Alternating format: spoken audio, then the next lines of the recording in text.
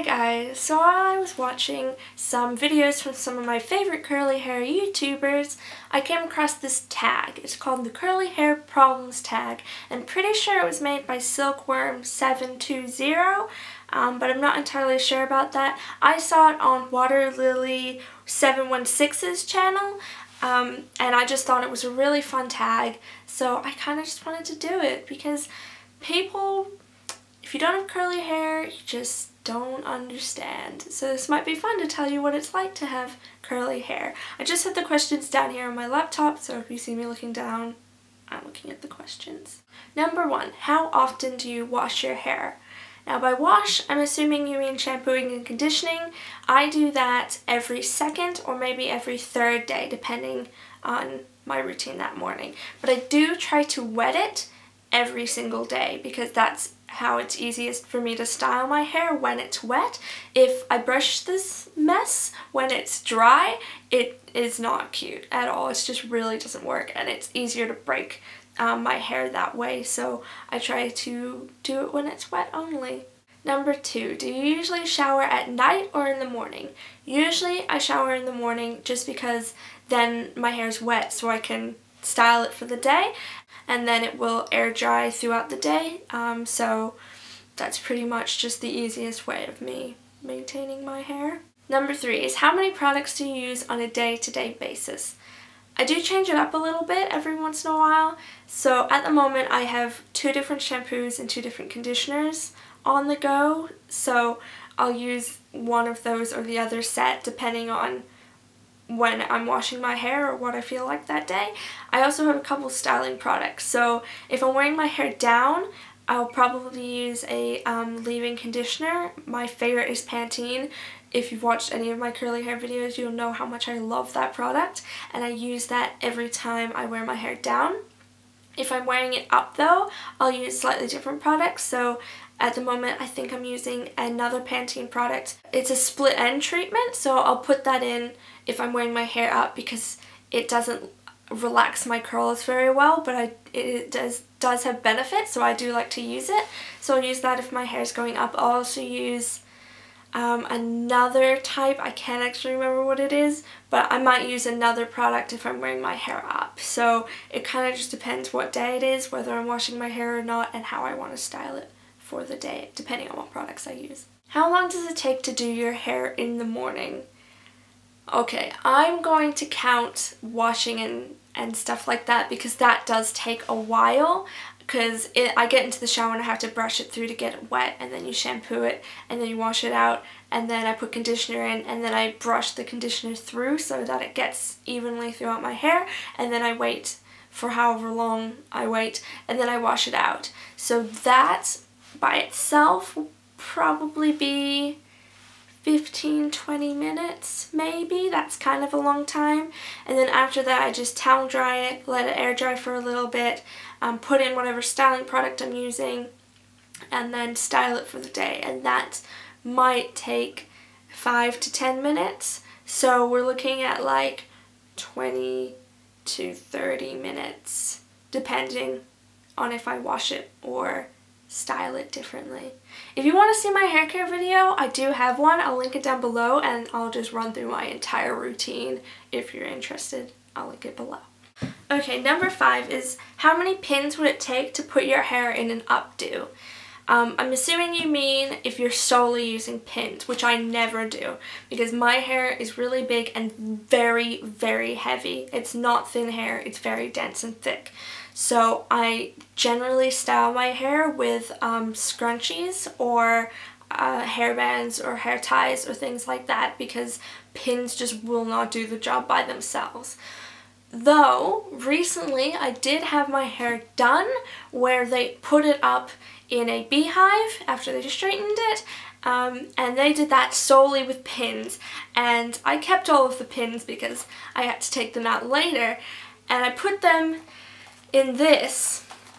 So I'll count how many are in here and I'll let you know. I did lose some throughout the night and maybe some are still in my hair, but I'll count and I'll tell you. Okay, so that was about 60 hair pins, and they include these U-pins and your average bobby pin as well. So About 60. Number 6 is how long does it take to straighten your hair and how often do you do it?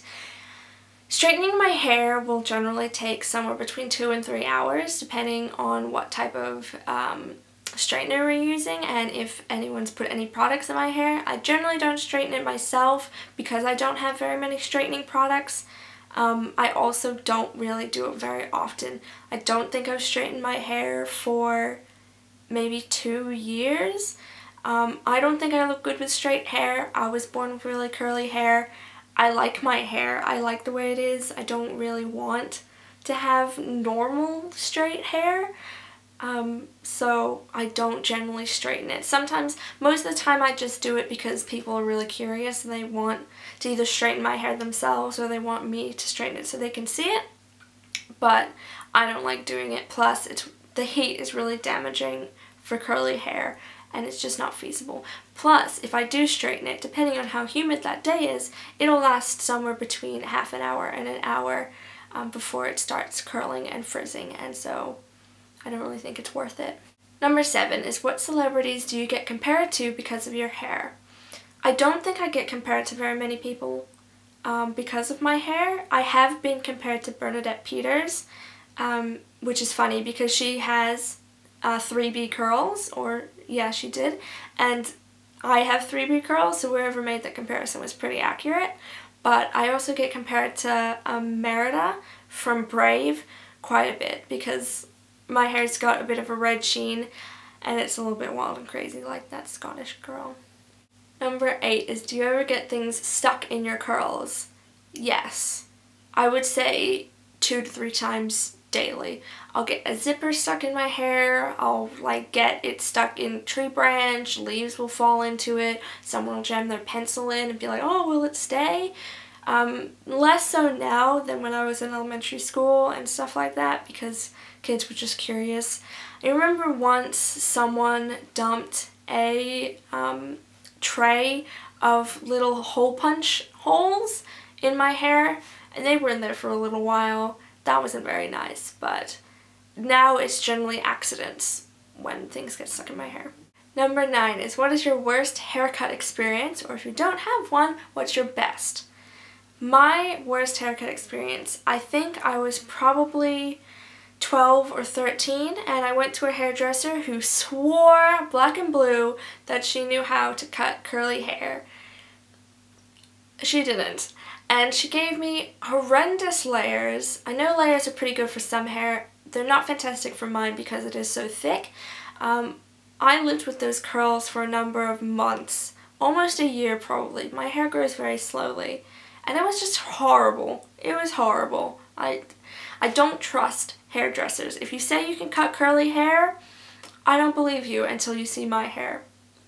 I'm sorry, I don't trust people very much with my hair because a lot can go wrong and then I'm the one that has to live with it. Number 10 is, what kind of things have people said to you about your hair?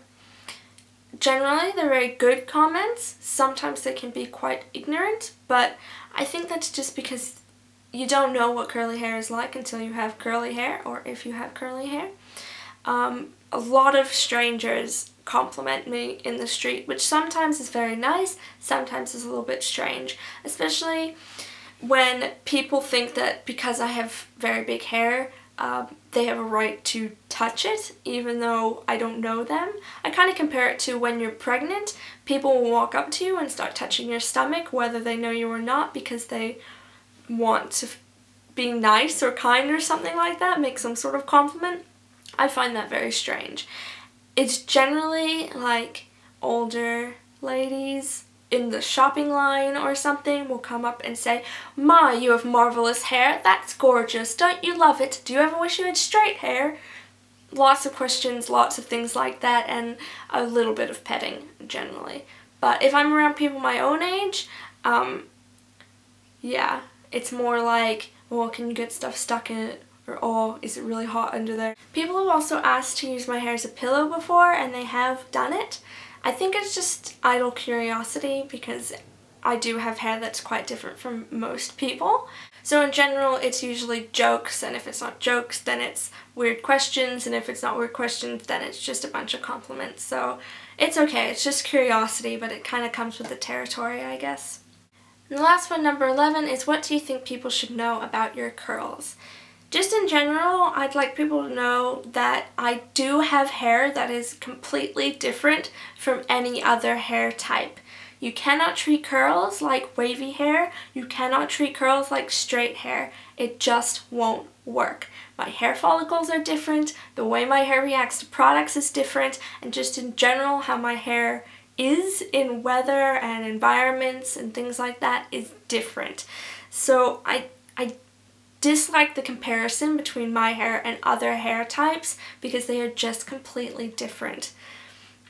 That being said, I love my curly hair. I adore it. I wouldn't be the same person if I didn't have my curly hair. It kind of makes you, it becomes a part of you, and I know that sounds a little bit weird, a little bit shallow, but it's such an identifying factor about my personality and about who I am as a person that I can't really imagine not having my hair.